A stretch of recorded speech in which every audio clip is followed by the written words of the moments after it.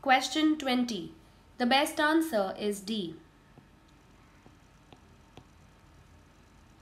Because no transitional link is needed between the two sentences.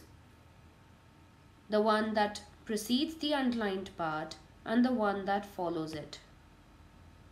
Choice A is incorrect because around the same time indicates that time has been discussed earlier in the passage.